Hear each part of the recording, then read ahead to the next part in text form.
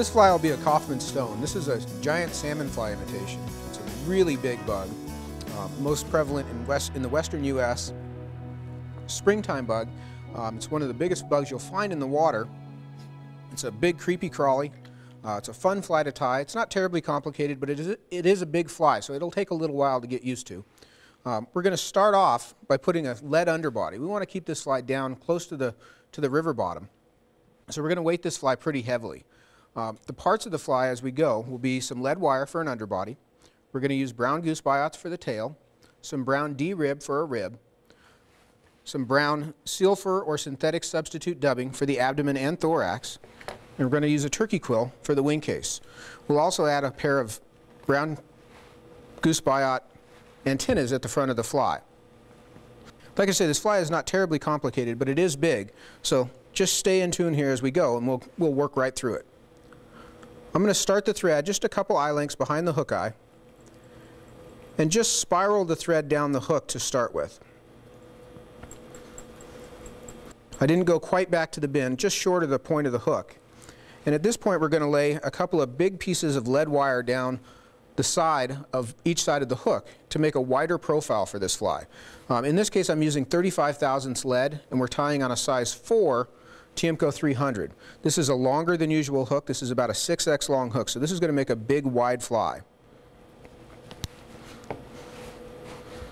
I'm going to take this lead wire and I'm going to come back about 3 or 4 eye lengths back from the hook eye and lay it in right along the shank on the far side to start with, and I'll bind it in place with several turns of thread. I'll wrap back to about where my thread base ended, and then I'll come forward again. And you can see how I'm just cross-hatching that wire as I go. I'm not really worried about binding it down totally just yet. We're going to get another couple layers of thread on there. To break this back end off, I'm just going to pinch the hook where that lead was attached and twist it around till it breaks off. Then I'll take the same piece of lead and I'm going to make the underbody on my near side by laying it in right even with the first strand and wrapping back over it to the back.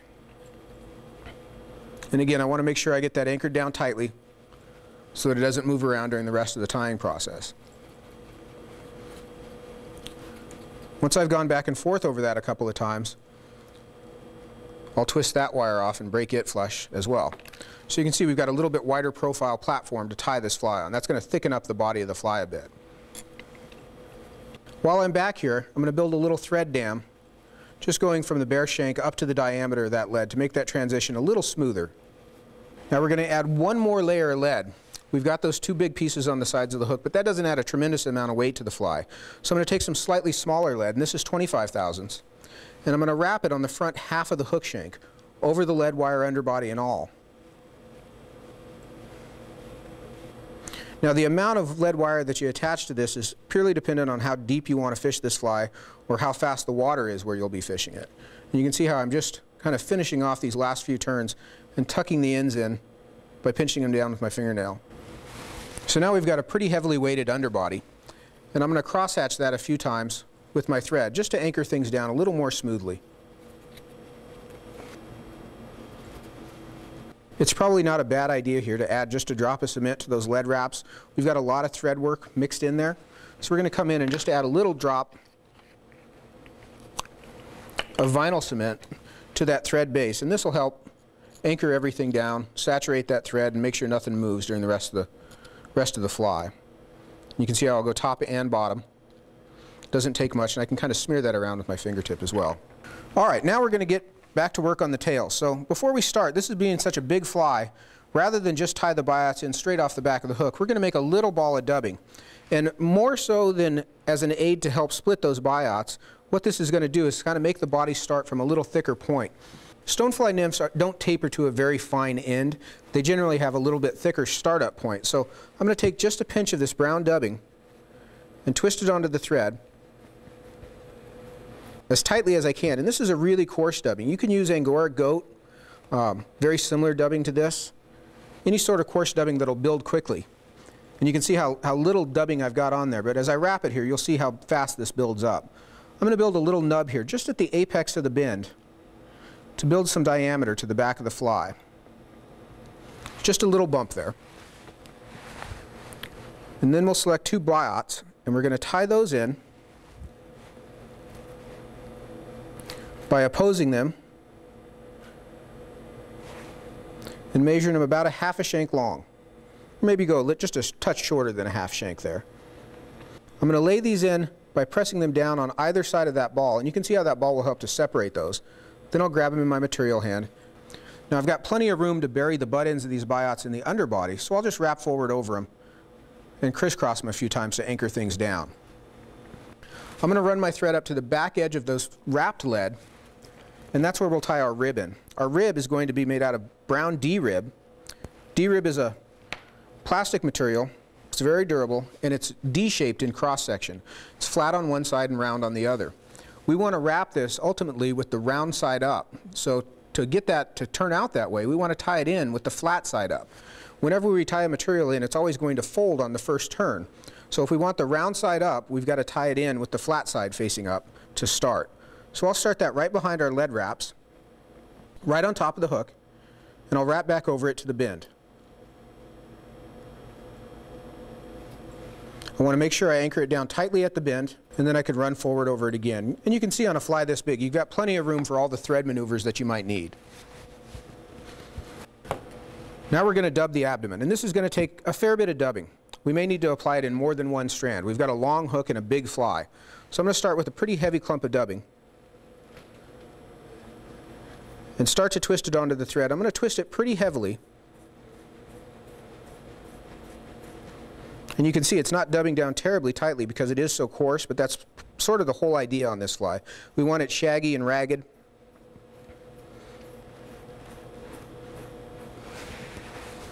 I'm going to use that bare thread to jump back, and you can see how fast I can travel in just those 3 wraps to get back to the bend and put the first turn at the bend, and then I can work forward from there.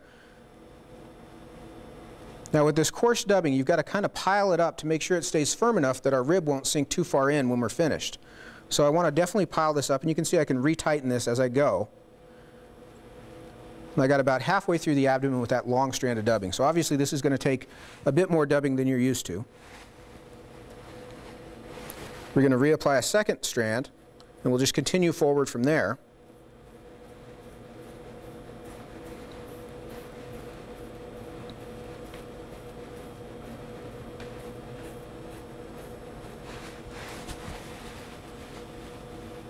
I'll try to run right back up to the diameter that we left off at and kind of keep things thick from that point forward. I'm going to add just a touch more to finish off the front edge of the abdomen. These are big burly bugs. In most areas of the countries they're a springtime hatch. They do vary a bit in size, and this is on the bigger end of the spectrum that I see in Colorado, but I know in the Oregon area they get much bigger. So you can see we've got a tapered abdomen there that's pretty stout to start with. Now we're going to wrap our rib, and I'm just going to spiral wrap the rib in evenly spaced increments, and I want to sort of stretch it tight as I go through, and this will make some nice juicy segments on the fly as I come forward. You can see how the dubbing will sort of peek out, and you can see here why it's so important to make sure that dubbing is tight, is that D-rib really compresses it down as I wrap it through. I'm going to tie the D-rib off at the front of the abdomen, and I'll trim the butt end out. And at this point we're going to put our first wing case in. For the wing case, I'm going to use a turkey quill. This is a tail feather, and I've coated this with Flexament so that these fibers won't split. If you try to do this with a dry feather that hasn't been coated, these fibers split very easily when we tie them in for the wing case. What I've done here is strip the fibers out from the stem so that they're as straight as I can get them, and coated them with the Flexament and let them dry. That's something you'll need to do ahead of time. I'm going to cut 3 of these segments out, and I want these segments about as wide as the gap of the hook.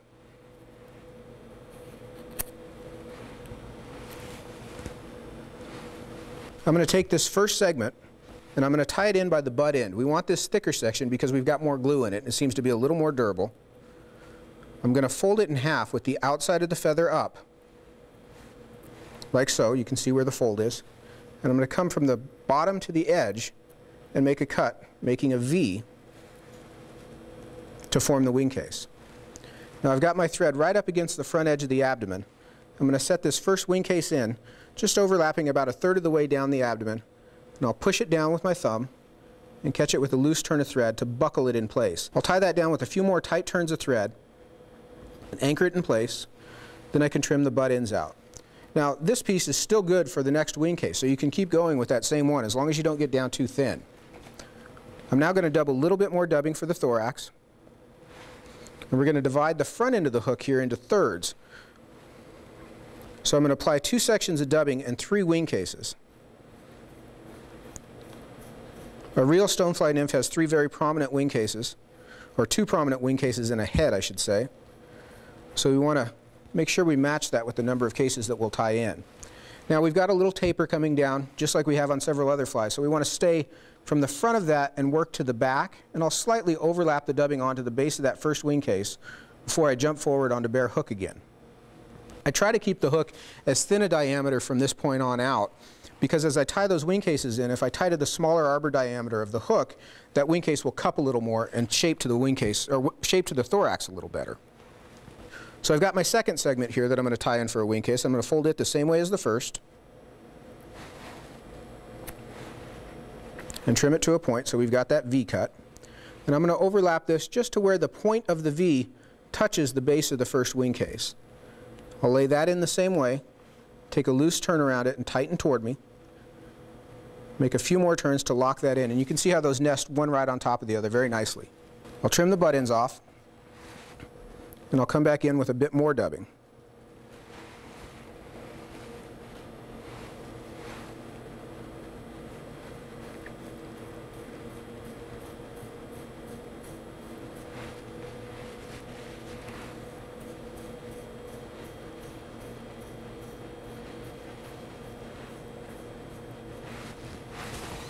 Now we're going to come in again from the front. I've still got a couple eye lengths worth of space here. I'm going to come from the front and dub back up to the base of that second wing case, trying to match the diameter of the thorax in the first segment. So now we've got our second segment of the thorax, and we're going to add our third wing case. We've got a split one there, so I'm going to cut one more. I'll take this and fold it just as we did the first two. Trim it to a point, and I'll lay it in just as we did the first, with that V just touching the base of the second wing case, pinching it down tight around the shank right at the front of the fly. So we've got our 3 wing cases stacked across the front of the fly. I'll lift these butt ends up and trim them out as close as I can, and I'll wrap down over the stubs to really anchor everything in place. Now we're going to add a couple more biots for the head of the fly, and I try to keep these relatively short just because tying the fly on later with the biots attached, they can sometimes get in the way of the hook eye. So I try to keep these short so they're a little less obtrusive, but I still like them on the fly. I'm going to even the tips up.